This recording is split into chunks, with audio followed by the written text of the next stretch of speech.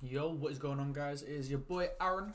Today we're going to be recording another video on how to scan using ZMAP. Now, in this video, we're going to be looking at a different route. We're going to be scanning using hammervm.com. Now, the reason I believe you guys should use hammervm.com over other providers is 100% because of the fact that HammerVM isn't going to already be on a bunch of blacklists, and our traffic isn't going to be not intercepted, but dropped by routes or exchanges before they even hit your target, so you will not be getting up-to-date information.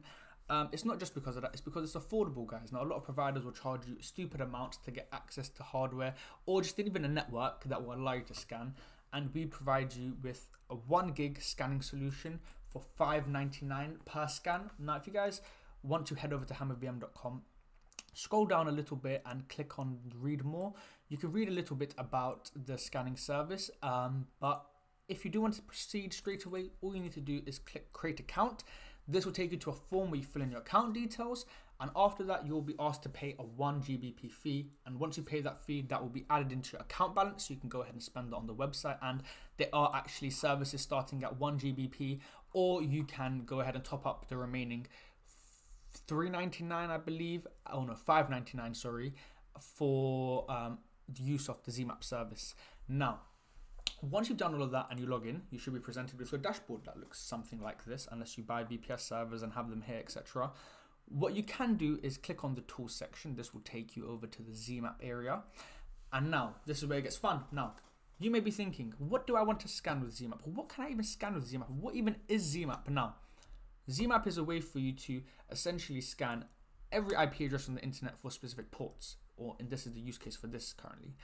And as you pay for once you pay for the scan and start the scan, it will take it out of your balance.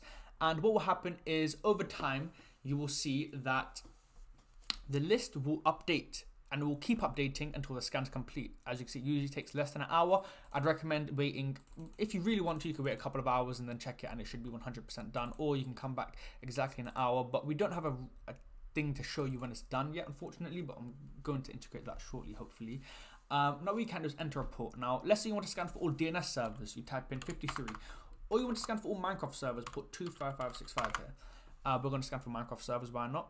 Start the scan, and as you guys can see here, money's been taken out of our balance, and it's done. As you can see, we've got a response here saying successfully executed scan.